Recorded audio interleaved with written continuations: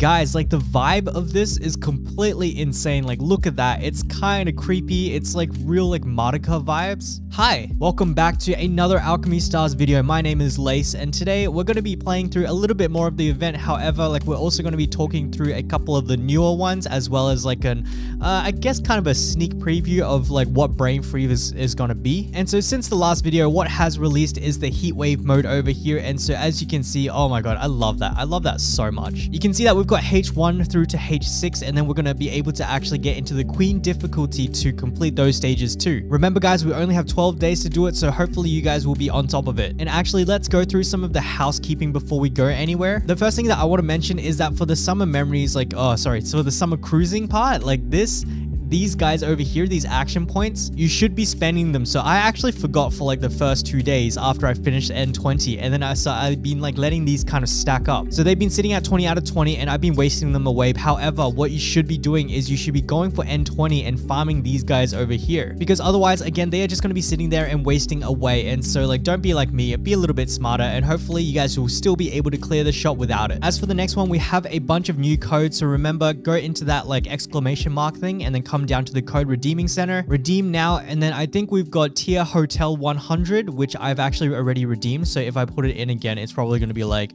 oh, don't try this shit on me again. All right, I'm gonna hit confirm, and it's gonna be like, oh, you've already got it. Yeah, so I've already used it. And so if you guys have not gotten tier hotel 100, try that one out. However, there are a couple more since that one. What we've got is sanguine crystal, I believe. So let me try that one out. Redeem now, confirm, and we've got it successfully redeemed. And from what I remember, there was actually another one, and it should be summer event. So if we type in summer event like that, I think there is no space between them actually. So give me a second. Summer event, redeem now, confirm, and redeem successfully. And there we go. And so in total, I think there have been 3 in this patch. So we've got tier hotel 100, summer event, and sanguine crystal. All right, I'm gonna hit OK, and let's go see what we actually got from them. So if I remember correctly, tier hotel 100 was kind of meh. Oh man, look at my icy. Oh, the icy skin is so mint. Anyway, so Jane's notes quiz. This one is, okay, 10 Nitium, or 10k Nitium, and 5 of these prizes. Let's have a look at the other one. What have we got from the summer event rewards? Oh, we got a whole pool. Okay, you know what? I take that. I take that, my guys. All right, let's hit claim on that. And so we can go back onto what this video was meant for. What the heck am I doing in this video? Yeah, right. Okay, back onto the event quest. That's right. Okay, these guys over here, the heat waves. Oh, this is what I really want to talk about in this video. It's just so cracked, man. All of these cutscenes, like, I don't want to spoil it for you guys, but like, how about I'll go in and I'll just show you the vibes, the kind of atmosphere that they've kind of created here. It's just freaking awesome. Like, it's the Madoka vibes. It's like it's like the magazine style. You know what? Let's just go play through a stage. Oh, man, that icy skin. I will never stop pointing it out. All right, start battle. Let's freaking go. So let's get the cutscene. Like, look at all that. It's this whole like dream world kind of thing with like the moving pictures, like the I don't know. Is there a word to describe this style? Like, let's have a look. Oh my god, like look at this. It's so, how do I say it? It feels so wretched, you know what I mean? I just freaking want to praise AS on like their storytelling, on their style, on all of like their atmosphere and environmental stuff. I'm talking the visuals, the sounds, and all of that. And obviously I can't turn on the sounds or else I'll get my ass DMCA'd again. But yeah, like all of this, it's freaking so good. Like, oh my god. But if you guys do know what this kind of style is called, let me know down in the comments, because I'm a big fan of it. And I only really came across it like in Madoka, like I can't remember how many years ago. And this is probably like only the 2nd or 3rd time I've come across this kind of stylistic like representations of stories. But anyway, let's skip through this and actually play through the stage, because like I would say this is the puzzles, or this is like the innovations that I was looking for when the game first launched, right? I was like, oh man, we got these cookie cutter events, and then we got like this and that. Oh, these rewards, these event shops, all of this is kind of as expected. However, we have started getting stuff like this, right? We've got a freaking queen piece who can move like a queen, like, you know, in all of these different directions, the cardinal directions. So like up, down, left, right, and then all of the 8 corners. So like the diagonals as well. And then we've got the bishop who can also do that, like move diagonally and then just chunk me, which is kind of a little bit unfair. And then we've got the horse who can move like a horse. Like, this is so cool. I really love that it's like themed after like chess pieces, because for you guys who didn't know, I actually streamed chess earlier this year. Like, I'm a pretty big fan of chess. Doesn't mean I'm any good at it, but like I just think like thematically the whole chess concept is really freaking cool. Anyway, moving on, we've also got this rook guy over here. Like, oh man, I just think it's really cool. And actually, what inspired inspired me to talk about this was the last stage. So I can't remember what this stage was, but the one before this, it's got the pawns marching up the lines to get to the other side. And when they do get to the other side, if you don't kill them, they're actually going to transform into like a rook or into a queen or whatever. Completely consistent with chess rules, right? When a pawn gets to the other side, they get to choose to ascend to something else. Awesome. Just absolutely brilliant. This, oh man, I think this is the innovation that I was looking for. This is the innovation that other games are not doing. But yeah, back to it. Let's go like kill this queen. So I think it's just gonna be a whole bunch of like ass whooping. We're just gonna go around, kill everyone because this Caroline gains 90% damage reduction. I mean, frick, like, is that a challenge? Like, do you want me to break your damage reduction? I mean, do you want me to kill you with the damage reduction on? I don't know, man. I feel like I should try that. Should I try it? Nah, let's do this properly. Let's do this properly. So they're probably giving her 30% damage reduction each. If he dies, is it 60 now? It's 30. Wait, how did it go from 90 to 30? That's kind of sus. What the frick? Okay, so another one died. So it's 30 and still 30. Okay, so that means that this guy was giving 60, or maybe that guy was already calculated to be dead in the system and it just wasn't reflected here. And maybe they do give 30% reduction each. Either way, I just whooped its ass. And so do I want to kill Caroline? Nah, let's kill this guy first. Water element, it's all right. Fire team is busted. That's what I'm talking about, man. Like, look at that. He's just moving around like they're freaking chess pieces. That's so freaking cool, man. I'm probably way over leveled for this. So, okay, there we go. We've got the red over there. That's what I'm talking about. And we get 2 attacks on it. So let's do our Aurora time. Bam, bam, bam. All the way around. Bam. 13, 14, 15, 16. Whoops. But that's okay. Let's get the 1, 2, 3. And then let's whoop her ass. Look at her die. Look at her die. It's just like freaking 1 burst. Okay, well, not 1 burst, like 2 burst or whatever, right? And then I get an Aurora time if I don't finish her off, which I don't. Okay, so let's just do this. Yeah, that's it. That's it, guys. That really is it. Like, seriously. This is on the pawn stage. So if I go back to the menu, oh my god, like, look at all this. I freaking love these visuals, man. It's freaking creepy as hell. And just for the record, I hate like creepy stuff. If I ever get asked to go watch a horror movie, I'll say absolutely not. And then I'll go home, take a shower and cleanse my thoughts. But like, yeah, with that being said, let's skip this one because I don't want to ruin it for you guys. And yeah, that's pretty much it. Like, these stages, they're so freaking cool. And on top of that, we get a whole bunch of Luman, but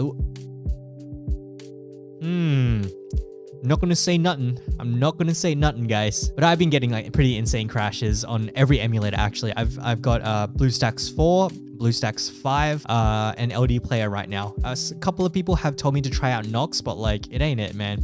Alchemy Stars has been crashing a lot for me lately, but I don't know what to do about it. Anyway, let's get back into the game. All right, guys, we are back in the game. There are a couple of things I want to talk about before we go into like the outside of like what brain freeze is, because playing through this event, there are a lot of things that I do want to praise, but there are a lot of things that I am not overly happy about. And so the first thing I want to praise immensely is the existence of the activity points. So these guys over here, right? And I can't remember if I praised this in the last video, but essentially like what this is saying is that we can still go farm our own things and like put the stamina into where we want it to be. But on top of that, we can also play the event as well. So it's more of like a on top of or like supplementary. So it's additional gameplay rather than like taking over, right? And why I mention this is because like when this guy released Heatwave, so that thing that I just showed you, these are not taking up stamina. Like, it's so freaking good, right? Yes, granted, they are a 1 clear only, but like this just deserves praise. It's kind of like, it just makes you feel like there's extra content rather than like, oh, you have to do like the event grind. I think this is a great approach, and you guys already know how I feel about all these guys over here. A lot of innovation, a lot of like the atmosphere building, like it's just incredible. On the other hand, as to the battle pass, so this guy over here, I think the battle pass has been quite good. So I'm only on 17, but I've been slacking a little bit. I think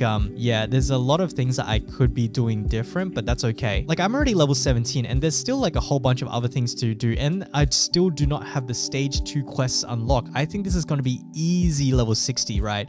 Level 60 should be fine, and there's just a whole bunch of pretty nice stuff. As for purchasing the battle pass, I'm still not sure. I'm still salty about what happened last time, but we'll see, right? I personally still think the skins are fantastic, but like really the motivator for me talking about all of this is that the skins. So what is a little bit disappointing is that the skins, a majority of the time, like they are the character models and the live 2D only. There's not really any special effects for that. And normally I'd be like, okay, that's kind of fair enough, right? If the pricing was appropriate. And so like for the battle pass, I think it's like 15 bucks. And so like for all of this stuff plus a Vice skin, I'd say that's pretty worth it. Guys, I come over and I look at these, and like after I guess my little regretful purchase, like I don't regret buying the Icy skin. I freaking love the Icy skin. But when I actually worked out how much it costs, like how much I just sunk in, like I was a little bit appalled. I personally completely understand paywalling like your skins. This is a very common practice. I don't think it's the best practice, but it is a common practice. We've got a whole bunch of other games that do let you buy skins with like their premium currencies, like Arknights. I'm pretty sure a lot of you will encounter that. For me, I own like 80% of the skins in Arknights, like just by being on the monthly. But that's not really the point I'm trying to make here, right? Like the monetization in this one, like fair enough, I get it. This is their model, right? What really got me here was like when I looked at this one, 1588, and I went over to the packs, so recharge over here. 1588 is freaking $22 for a friggin' skin. To me, that's like an insane amount of money for what you get, right? And so for you guys who don't know what you get, you essentially get like a new live 2D as well as an in-game character model. For $22, I don't really feel like it's worth it. And the reason for that is like for $22 in a lot of other games, like even outside of gachas or in gachas, you're going to be looking at like new particle effects. So for like the context of Alchemy Stars, probably like chain combos or like normal attacks, active skills, stuff like that, right? Maybe even new voice lines or interactions in the Colossus, just stuff like that. But like there's none of that. There's only live 2D and the 3D character model. In my opinion, if it does not have special effects like that, I think like the price should be almost frigging halved. Maybe a bit more than half. So for like non-special effects skins, I reckon they should be like 10, maybe 10 or 12. And for the ones with special effects, then maybe like 16, 17, something like that. Maybe 22 if you guys are really feeling up to it. But especially without the first purchase bonus, I'm like, I don't know. I'm really not feeling it. And so guys, just to be clear, I am not complaining about the fact that like these guys are costing real money. I'm just voicing my opinion that I don't think that these are appropriately priced. And honestly, feel free to argue with me why you think it is worth like $22 for each one of these. But yeah, that's my hot take on it. I think they're actually gathering feedback because the Discord was bombarded with a lot of feedback regarding this. And to be honest, I really agree with a lot of the feedback. I do think that it is a little bit unreasonable. And in regards to this, the AS staff have collated some feedback. And if you guys do want to say anything, they've actually started a new thread in the Discord to like collate more feedback for skins. But yeah, that's kind of it for this one over here. And I don't think there's too much left that I want to talk about within the game, because the last thing I want to talk about in this video is this bad boy over here, which is the brain freeze. And so it's really easy to miss because like on their tweet, they actually tweeted out a bunch of guides like for the Ocean Sovereign event. And so on top of the existing events like the summer cruising and the heat wave, which we have now, they've also given us a sneak preview of what brain freeze looks like. And so it essentially is a mini game consisting of 6 stages in total where you build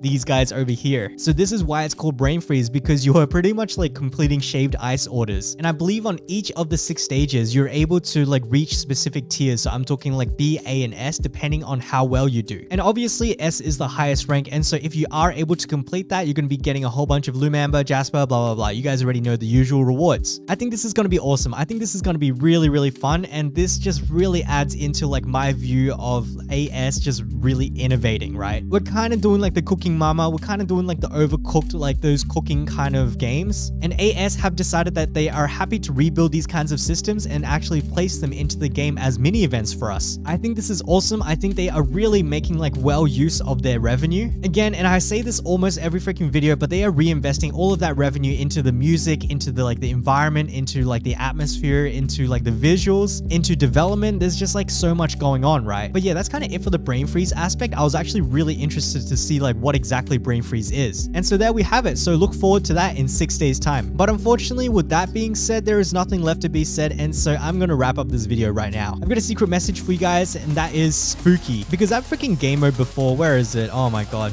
This is so freaking spooky, my dudes. Like seriously, the heat wave thing, like all of these visuals, it's just got that really spooky vibe. And so if you guys could drop that secret message spooky down in the comments below, I would really appreciate it, because it lets me know that you've actually made it up until the end of the video. And so for that, thank you guys so much. Otherwise, please consider a like, a sub, a comment, a follow. You guys already know what it is. And if you would like to support the channel, there are some affiliate links as well as a membership thing down in the comments below or the description as well. But otherwise, as my queen once said to me, all good things must must come to an end, and so she beheaded me. So thank you guys so much for watching, and I will catch you guys in the next video.